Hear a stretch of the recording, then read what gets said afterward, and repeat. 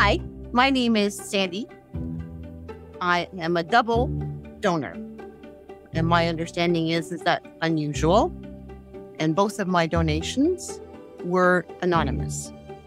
So I'm 55 now. I donated first in 2010, and I donated again in 2018. How did I get there? Well, about me, I guess I can say that I'm an entrepreneur. My husband and I have owned several businesses. I work in the education field at the same time at our local high school. And we're in the process of renovating a home and building another. And that's about that. So in 2009, I had heard a radio story on the CBC about a man who was looking for a liver donor, and he was the father of 4 children. I don't remember his name, but when I got home, I went on the internet to see if I could find this fellow. And unfortunately, I couldn't. So in the process of looking for him, I ran into the Toronto Hospital's UHN application to be a living liver donor. So I filled it out and I followed the process. And it was long and it was arduous and there was lots of testing. I live on Manitoulin Island, so it's not easy for me to get to the hospital. But I would go probably about once a month down south to have testing done. I was matched with somebody who I don't know who she was, but my blood type is B positive, so it's not very common. And I was scheduled for surgery, and my husband and I had gone down, and he had joined me to be able to hold my hand afterwards. And everybody else in the prep room went to their surgical suites, and I stayed there. And it turned out my recipient was having an allergic reaction to something. And so they delayed the surgery. In the meantime, before rescheduling, they decided to do a couple of extra tests on me. And they determined that I have something called factor VIII, which my understanding means that it's kind of the opposite of hemophilia. And I'm an overclotter, not an underclotter. And subsequently, I got tossed program. And that was a really emotionally difficult thing for me because I was so determined to move forward with helping whoever it was that was going to be getting half of my liver. And I begged them to see if there was something that they could do to change it. So they checked with several hematologists and they determined that the factor of harm to me was very, very minimal, and that I would go on blood thinners afterwards so that I wouldn't be an overclotter. So they rescheduled the surgery and I donated my liver. This happened to also be during the G20 or the G8 summit, and all of Toronto was in lockdown. And it was the strangest, most eerie thing ever because nobody could come and visit me. There were no cars on the streets, and there were some protesters here and there. And so I kind of went through the hospital stay on my own, which was difficult, I think, parts of it. But the staff were amazing, so it was all doable. What I didn't realize after my surgery was that I was so bullheaded about making it happen that I didn't pay attention to the people who love me. And it turned out that after the surgery, people, my husband and my dad, and I'm sure my mom and my siblings were all terrified because they felt that this was a very dangerous surgery, which it's not. But there is always risk. And I promised my husband I would not do this kind of thing again because he was so scared. And I consider myself a person who keeps promises, but it turned out that high school that I work at, there was a young man who was in need of a kidney. So I begged my husband's forgiveness and that I was going to break my promise and I was going to donate again. As it turned out, that young man didn't match. So we were to go out as an unmatched pair and sort of join a daisy chain of people who can donate and people who will receive. And before that could even happen, he found a donor locally that was of the same blood type, and that moved ahead. But I had already started the process of testing, and I knew the surgery would not be as difficult as the first one. So I decided to donate anonymously. And strangely, very strangely, it coincided with my niece's wedding. I live in Ontario, but I was sent to Alberta, to Calgary, for the surgery for somebody else who is B positive. I have no idea who it is. And I went to the wedding, I went to the hospital, and I donated a kidney. It was very serendipitous in a lot of ways.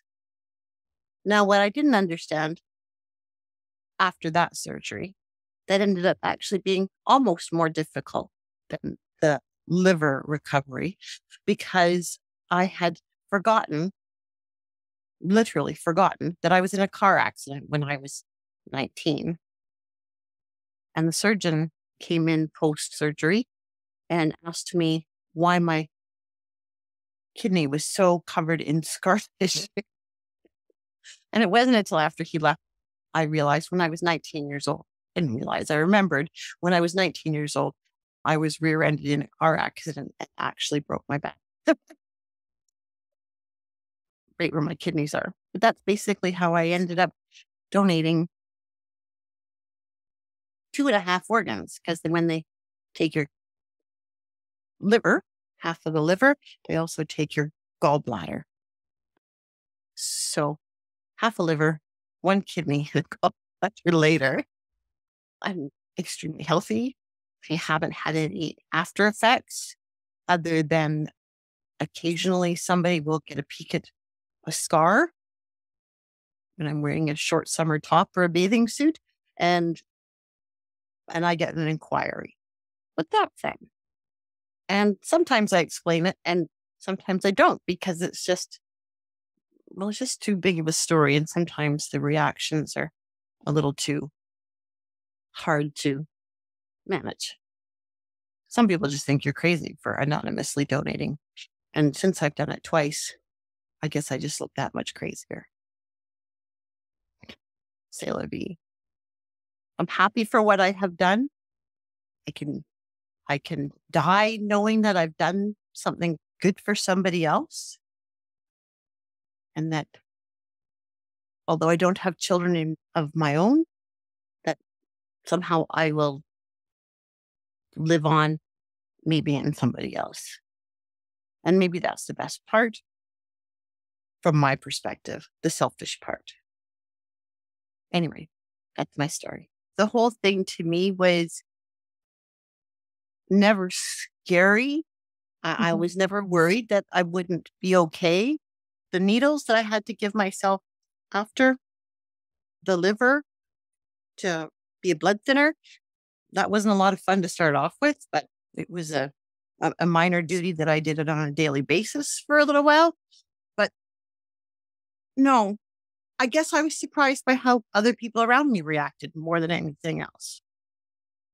That it's really reasonable to be scared because somebody's taking a risk that is unnecessary for themselves specifically, but that not only has this been done so many times that I think that it's come to a level of safety and almost normalcy that it's not near as scary as there's a lot less unknown. There's been so many of them.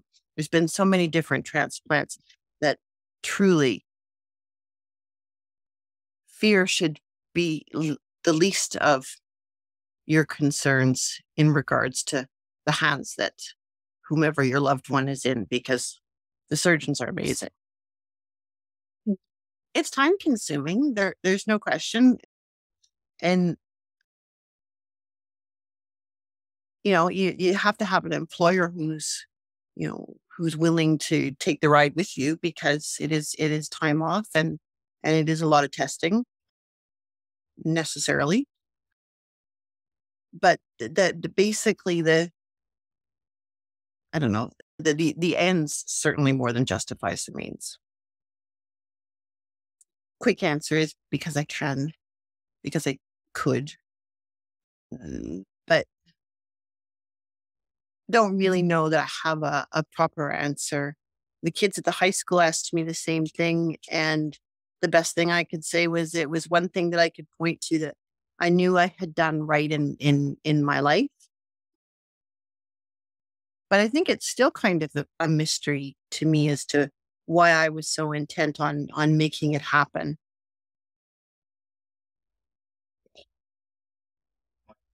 If I can share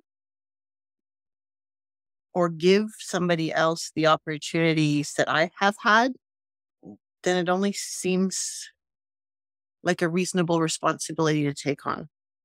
Yes, yes, I would.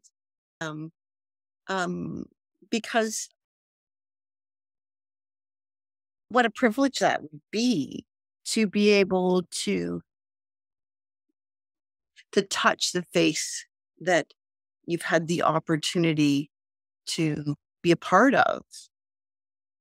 I mean, in some, unusual way, but yeah, I'd love to meet them. Yeah, that's the best I can give you is a yes. Yeah, I can understand that, but if I could donate a third time, I would, just because the first two were so smooth and so easy, to be honest. But afterwards, it just sort of became a commonality in my life, and there was nothing particularly odd or special about it. It was just an event that happened then, and now I'm here now. And until somebody sees the scar, or we purposefully talk about it for whatever reason, I don't think about it at all. And so, yeah, there's very little after effects, except if I was to meet them, maybe that would make it more tangible from my perspective. Because right now they're just a face without any features.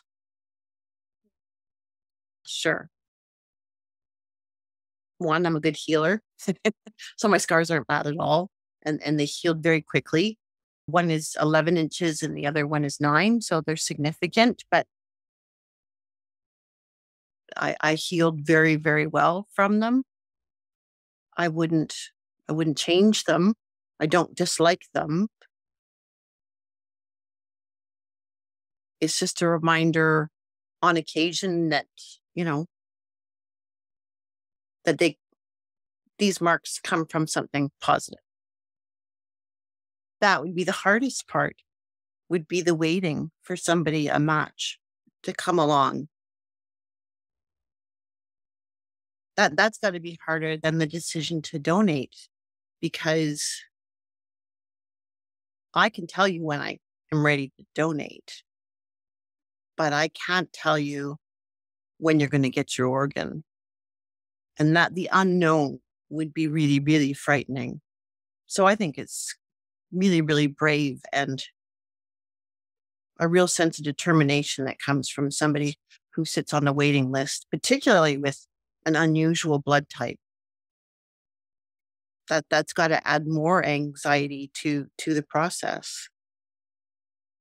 But the more people that know that this is not a horrible thing or horribly hard thing to do, the more likely that those people will get the donation that they need.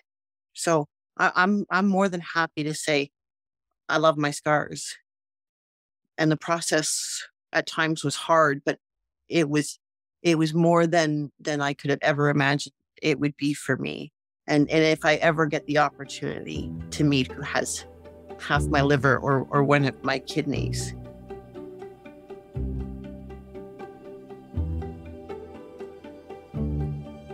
that would be very meaningful for me.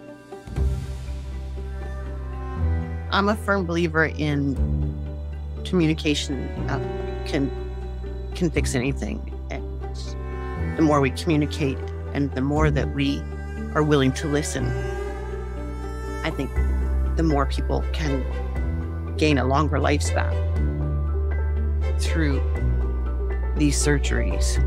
And given the opportunity to have more time, I'd love to have it. But to be given the opportunity to give more time,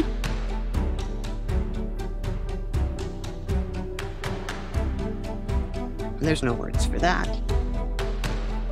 Just thanks for the opportunity.